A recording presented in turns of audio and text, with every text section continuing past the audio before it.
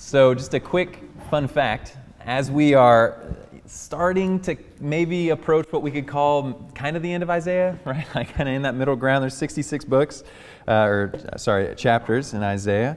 As we start to approach the end, just a quick fun fact. A lot of people think that the man that put the divisions of chapters and verses into our Bibles, that he intentionally made Isaiah 66 chapters because he saw Isaiah as a summary of the entire Bible.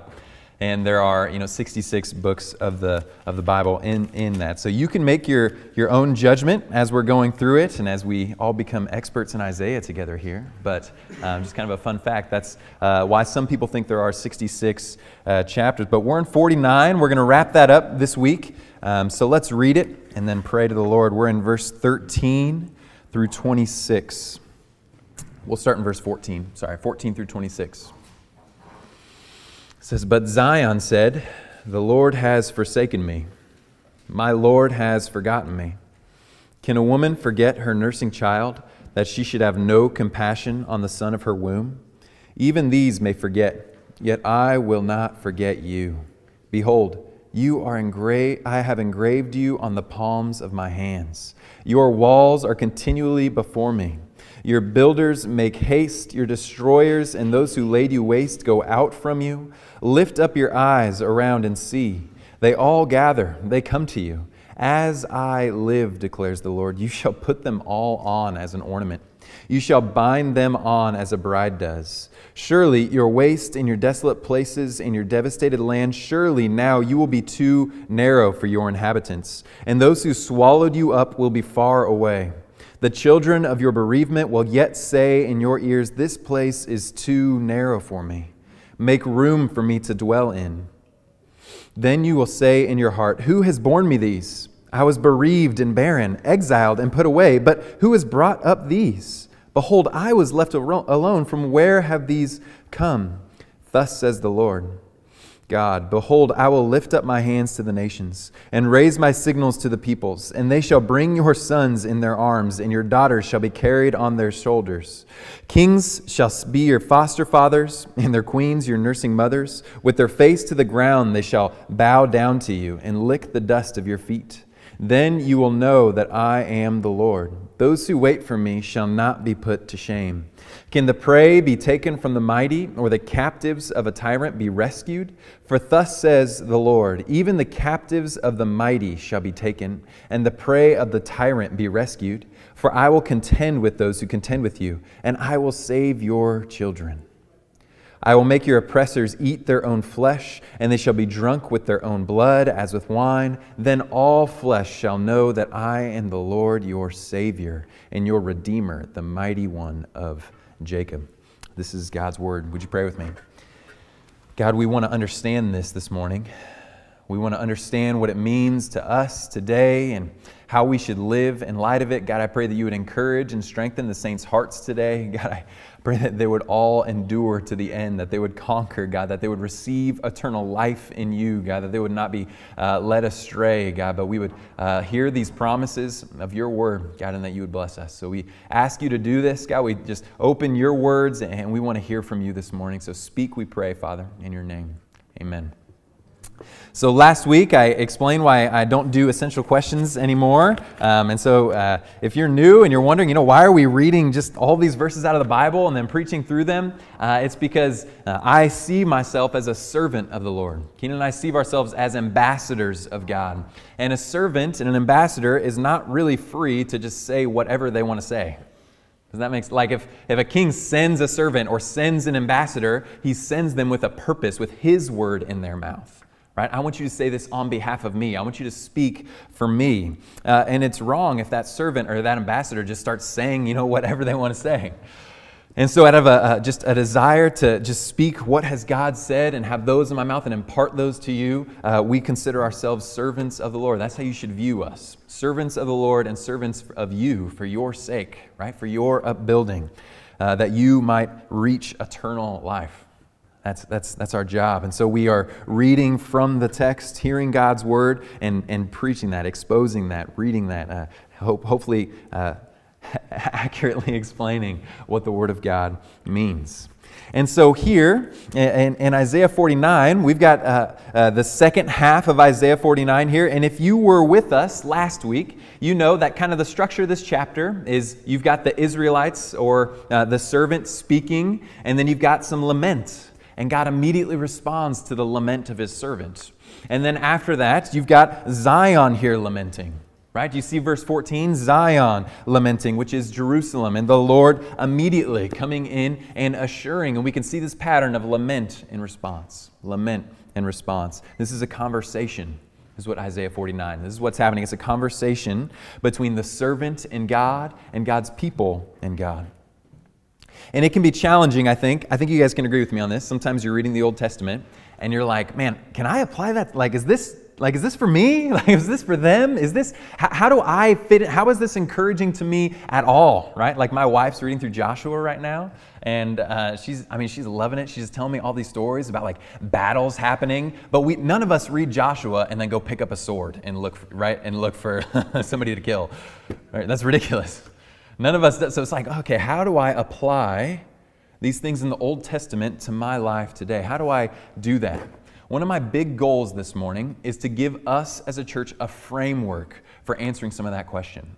That's probably one of the more complicated questions, is how does the Old Testament, how does the law apply to us today? There are books and books and books written about that, and different people have different opinions. But I just want us to be a group of people. I know you do too. You want to be a group of people that understand, revel, love, delight in God's Word. Really delight in it. And if we're honest, sometimes the Old Testament can be a hindrance to that. If we're honest, sometimes we're reading the Old Testament and we just don't get it. What does this mean for me? How should I live then?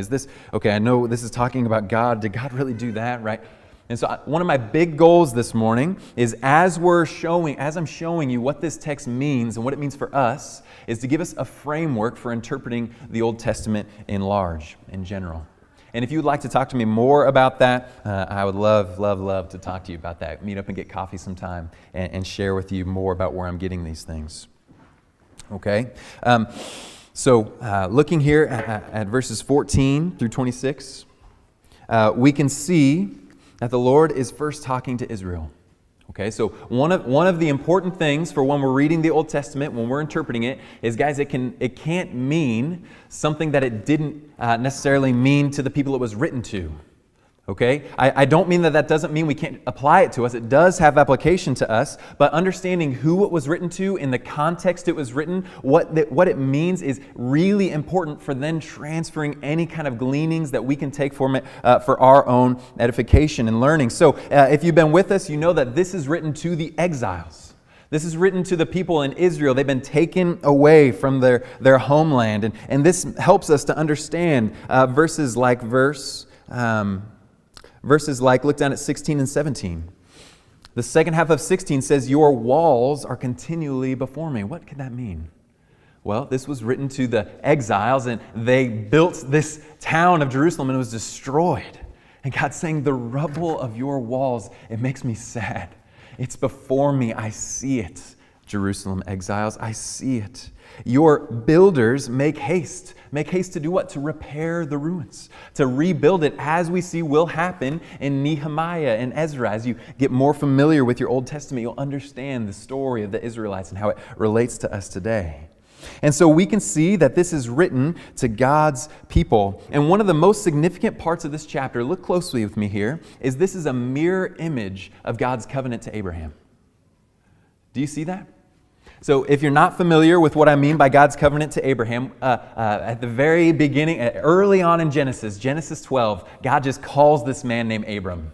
He wasn't a Jew. He didn't have a special relationship with God. And God just says, I am going to bless you. And I'm going to bless the nations through you. And he says, I'm going to give you land. And I'm going to give you children, and I'm going to bless those who bless you, and I'm going to curse those who curse you. You can go read it in Genesis 12, and it's reiterated in Genesis 15, and again in Genesis 17. God promises them these things: many children, land, blessing for those who bless him, curses for those who curse him. And look with me, this is a mirror image of that. This is a mirror image of that. Look at verses 17 and 18. And maybe even the first half of 16. Or the second half of 16, he says, your walls are continually before me again. This is talking about the land, right? This is talking about Jerusalem. I see it. I haven't forgotten that land. Your builders make haste to do what? To restore the land, right? In verse 19 even, your waste in your desolate places, in your devastated land, it will be too narrow. So he's combining, he's saying you will be back in your land. And then when he's saying your land is going to be too narrow, why might this building be too narrow, right? Why might somebody come into this building and say it's too small? Because praise be to God, it's full of people seeking the Lord, right? It's the same thing here. If somebody comes into the land and they say, hey, it's too narrow. I want to be here. I want to be in Jerusalem. I want to be with you. I want to seek the Lord. Make room for me. We can see the twofold promise of God promising them land and many descendants, many children. Do you guys see that? Do you see the many children? And he goes on and he says, the children of your bereavement, this is verse 20, will yet say in your ears, this place is too narrow for me. Make room for me to dwell in. And then verse 21, you will say in your heart, who has borne me these? Right? Where did all these children come from? Do you see that? It's a fulfillment of God's promises all the way back in Genesis 12, 15, and 17. I was bereaved and barren. I was exiled and put away. Many, many, many Israelites were slaughtered in the exile. Many of them were killed. They went from a great nation, millions of people, easily down to the thousands. They were an endangered people. And God is saying, you are going to look up and you're going to look around and you're going to say, how did I get this numerous? How did this happen? It's like a miracle. Where did these people come from? God is promising. He has not forgotten that promise all the way back in Genesis 12, 15, and 17. And then God goes on to say that he will raise his hand to the nations. God's promise to Abraham was that he would be a blessing to the nations and that these people would bless the people. And then we get to the end of the chapter and it's curses for God's enemies. I will make your oppressors eat their own flesh. That's siege language, right? That's starvation language. That's we are attacking them language. That's you're on the offensive. They will drink their own blood, as violent as that is. And then, once I fulfilled my promises, all flesh shall know the Lord. All flesh shall know that I am the Lord your Savior and your Redeemer, the mighty one of Jacob. Do you guys see that pattern? And so at its core, at its most basic level, that's what this section of Scripture is about. It's about God telling these Israelites again, hey, there's a servant coming in the first half who's going to redeem you, and he's going to accomplish his work. He's going to lead you along still waters, and I have not forgotten you. This is hundreds of years later, and God is still on that promise that he made all the way back in Genesis. This is just amazing. And what are the Israelites, what are they saying? What are they lamenting about? The Lord has forsaken me. My Lord has forgotten me. And so what's God's response? It's, no, I haven't. Forgotten you? I haven't even forgotten what I promised Abraham. How could I forget anything? I'm God. You are always before me.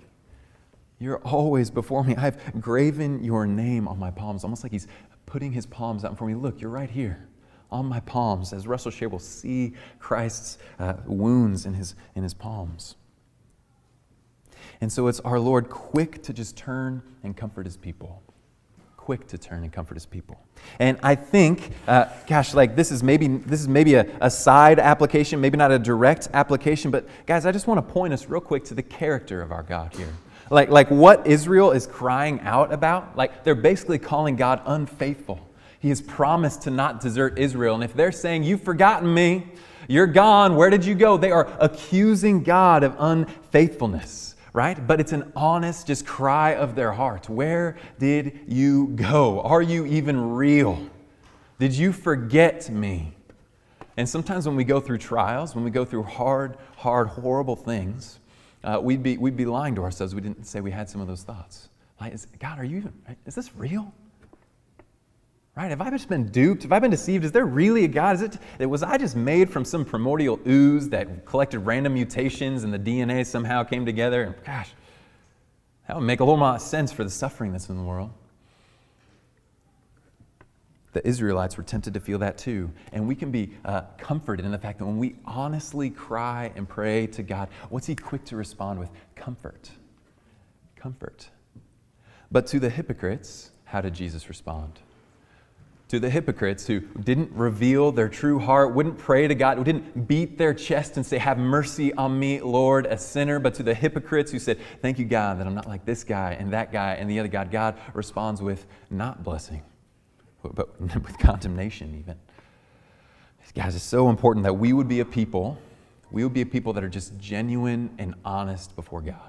He knows your heart anyways. He knows your mind anyways. He knows your deepest thought. Have you questioned God's existence this month? Seriously, is this all even real at all? He already knows it. Take it to Him in prayer. Take it to the Lord in prayer. Have you questioned whether He's good or He's forgotten you or if He really cares about you? I don't know what you're dealing with. Take it to Him in prayer. But I want to get to a deeper, I think, direct application of this word. And that is, we know that this is written, and this is where I'm getting to kind of our framework for interpreting the whole Old Testament, okay? It's going to be a fairly short sermon this morning, but our framework for how we interpret maybe the whole Old Testament is we have to ask ourselves, okay, we know that this was written to Israel. We know that this was written to God's people. We know that it was written to them. And the question is, was it written only to them? Or is it written to God's people at large? Do you understand my question? So was this written strictly to ethnic Israel? Might be a way for me to put it. Or is this written to God's people in general? And if it was written to ethnic Israel, and if that's the case, this is only talking about ethnic Israel in that time, in that place, and that's all that matters, then we can learn this and we can read it and we can still maybe get something from it, right? We can say, okay, God is the kind of God that keeps His promises. Okay, God is the kind of God that is faithful, and those are good things. Those are really good things. But I'm going to share a lot of scripture here with you in a second. I interpret the Old Testament, and really, it's a matter of interpreting our identity today as the church, as written to God's people. And I would say that those that are God's people are those that have Christ.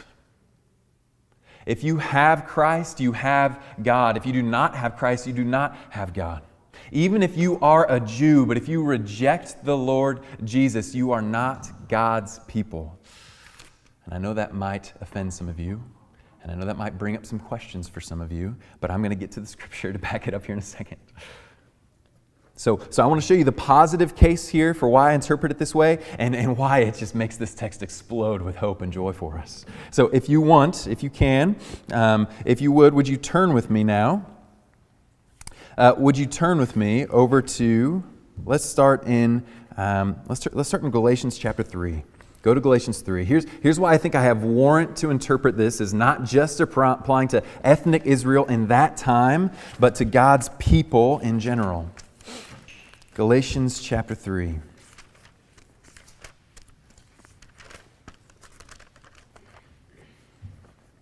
Okay, would you start with me in verse 14?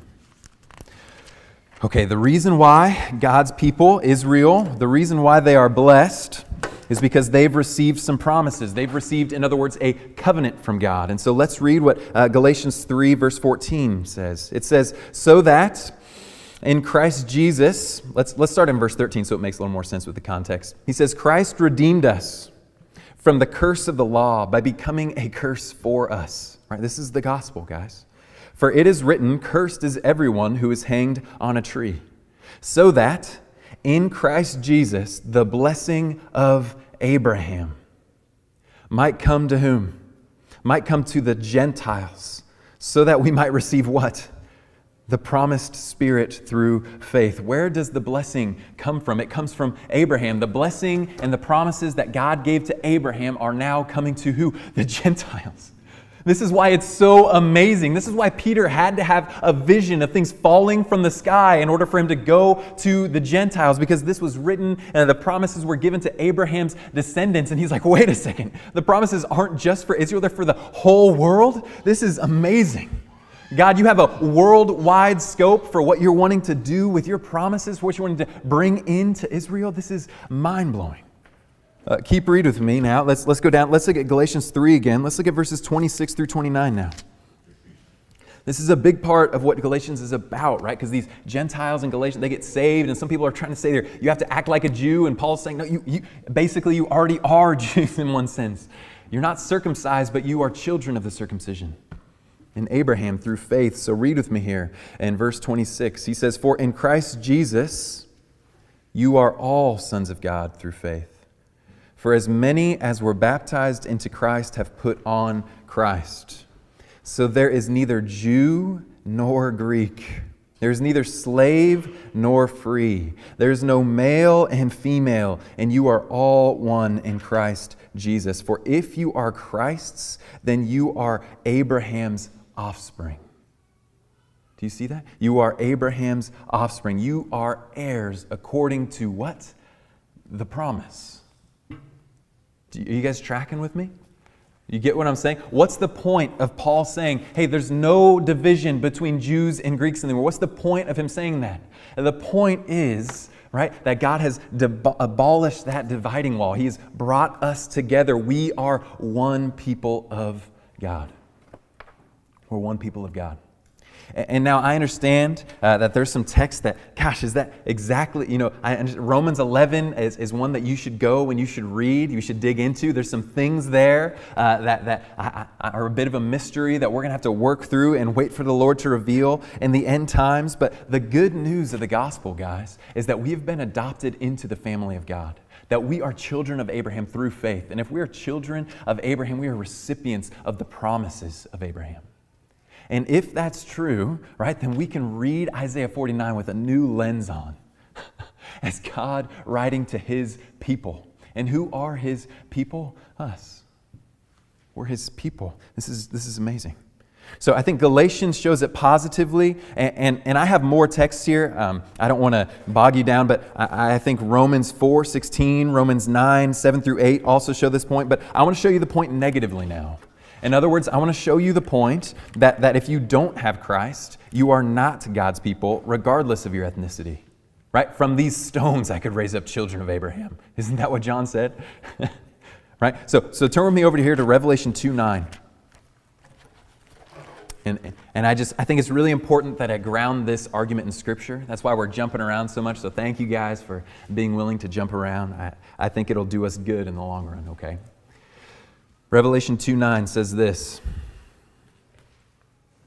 I know your tribulation and your poverty, but you are rich. I love that. Sorry, keep going anyways. And the slander of those who say that they are Jews, but are not, but are a synagogue of Satan. Did you read that? Like, you want to talk about offensive? Our Lord Jesus here is saying these people think they're Jews. But they don't have me. They don't believe in me. They don't know me. They are persecuting you, Christians. And so they're of the synagogue of Satan. And God repeats it. He says it again in verse 9, chapter 3 again, verse 9. He says, behold, I will make those of the synagogue of Satan who say they are Jews but are not, but lie. Behold, I will make them come and bow down before you, before your feet, and they will learn that I have loved you. What's the big issue that the Jews had in the day? You're not Jews. You can't claim these promises. These aren't for you. These are for me. And God's saying, I will show them that I have loved them because they have received me in my Son, Jesus. Let's look at one more.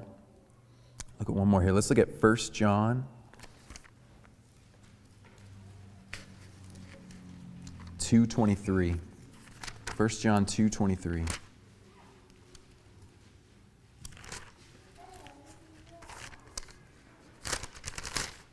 It's just a few pages back from there. 1 John 2:23 says this. It says, no one who denies the Son has the Father, and whoever confesses the Son has the Father also.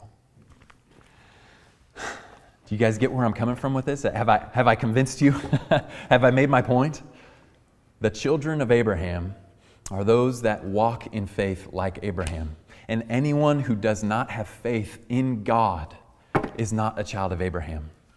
Anyone who does not have faith in God is not a child of Abraham. Everyone who does have faith in God is a child of Abraham. Who is our triune God? Father, Son, Holy Spirit. It is Jesus.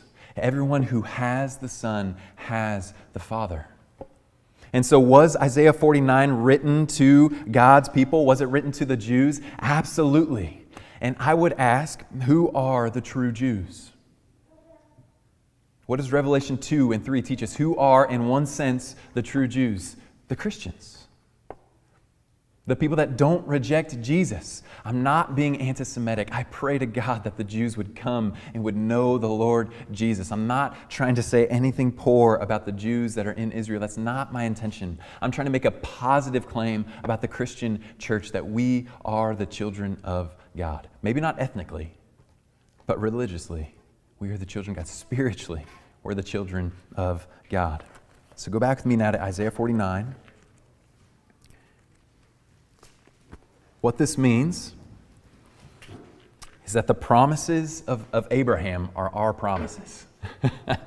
This should make you smile. This is a really, really good thing, right? Like I was mentioning, my wife was reading Joshua. How do you interpret that? The same promises of blessing that caused God to wipe out entire armies to fulfill His promise to His people are ours today in the church. The promises that God would bless them and give them numerous children, numerous descendants are ours today in the church. The promises that God will bless those who bless us and curse those who curse us are ours today in the church, right?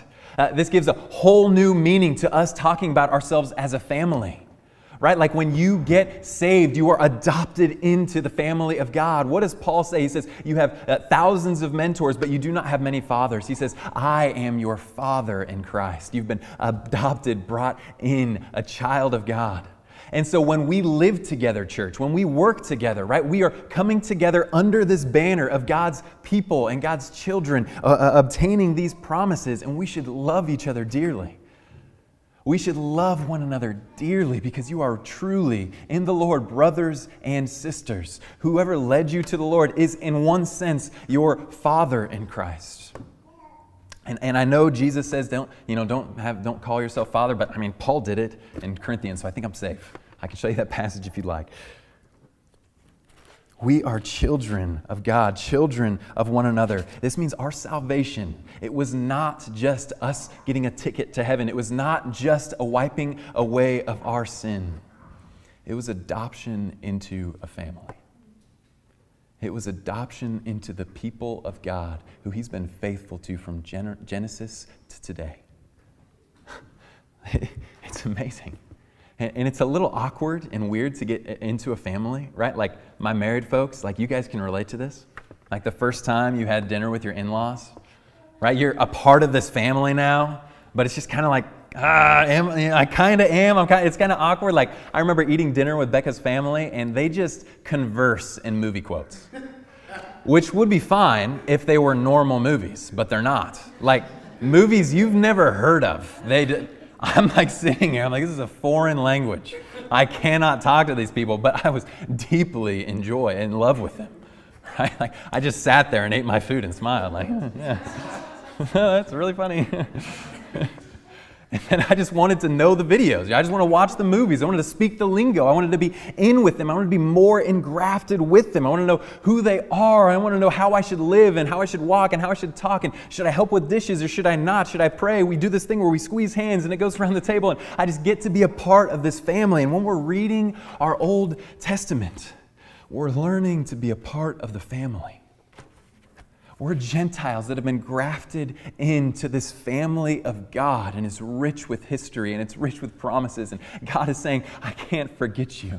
Could a mother forget her child? She might, but I'll never forget you.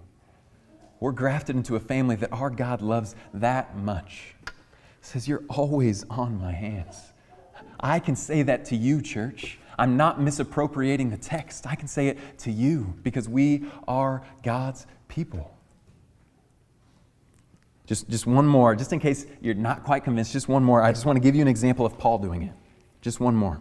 Okay, so in the first half of Isaiah 49, we read about how God is saying that He is going to save His people, and He says, today is the day of salvation. So look at verse 8. He says, thus says the Lord, in a time of favor I have answered you. In a day of salvation I have helped you. Do you see that? Isaiah 49, verse 8. Please tell me, church, that rings a bell in your mind. You've heard that before, haven't you? Yeah, you have. You read it in 1 Corinthians, I think, chapter 4. I'm missing my notes here. I think 1 Corinthians chapter 4. Yeah, maybe 2 Corinthians chapter 4. But the Lord telling His people, today is the day of salvation. And Paul is not talking to Jews. He's talking to Gentiles. He's saying, hey, today is the day of your salvation. Today is the day for you to be grafted into this family. Today is the day of salvation, not just applying it to the ethnic people of Israel, but to all who would believe. To all who would believe. These are just tremendous promises. And they affect the way we read our Bibles, and they affect the way we love one another, and they affect the way we raise our kids, and they affect the way we share the gospel. They affect everything because God has promised it, and we're just walking in confidence of His promises. So if God has promised us, this is my last point, if God has promised us children, and I think He has, because He promised it to all the descendants of Abraham, and we are descendants of Abraham, then in all of our evangelism, right, all of our sharing the gospel with our neighbors, it's just done in faith. Man, God has promised that He will grow His church. Right? Like there's a kind of optimism that comes with that. Do you see what I'm saying? Sometimes we can just be negative, like, man, the church is dying, the world's dying, everything's dying, is everybody going to follow Christ? Jesus, come back, right? Like we can have this mindset, but if the promises of God are true for the church today, we have no reason for negativity. We might be persecuted, right? The church in America might shrink. But worldwide, God's vision and God's plan and His purposes for the world will be accomplished. Why? Because He promised and He's faithful to His promises. And so I go share the gospel with my neighbor, asking the Lord to give me spiritual children, asking the Lord that I might not be a barren believer, right? And just claiming His promises here and hoping that this man will get saved in the promises of God. And there's this new sense of optimism and positivity. Do you get what I'm saying? When I said optimism and positivity, it sounded like a psychology hype thing. That's not what I'm trying to do here at all. I'm not just saying just be positive and happy. I'm saying have faith in the promises of God and that they apply to our lives today. Does that make sense? I think that this is a massive topic, right? We could try to go into it today, but it would be a very, very long time, right? How do all those promises, how do they get played out today? What does land look like today? Is that the Great Commission? Right? How does many children get played out today? Is that evangelism? How does blessing those who bless us get played out today? How does cursing those who curse us get played out today? How does the family of God work out today? But I think my goal this morning was to give us a framework for understanding this text and its deep reason for encouragement. Amen?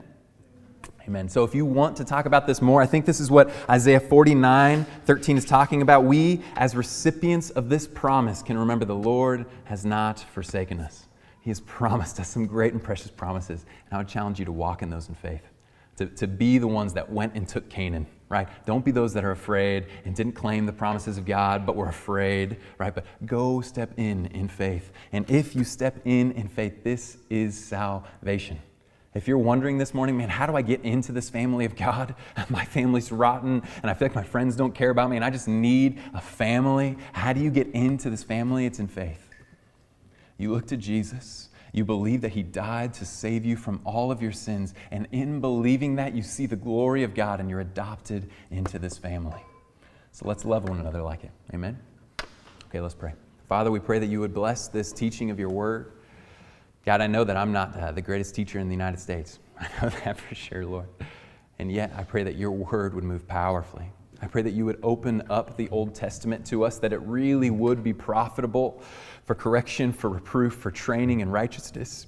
God, that we would hear you saying these things were written down as an example for our sake today, God, and that we would understand your word, that we would learn it, that we would claim our identity as children of God, and that we would walk as children of God, brothers and sisters in Christ, loving one another. And Lord, we just pray you'd give us children.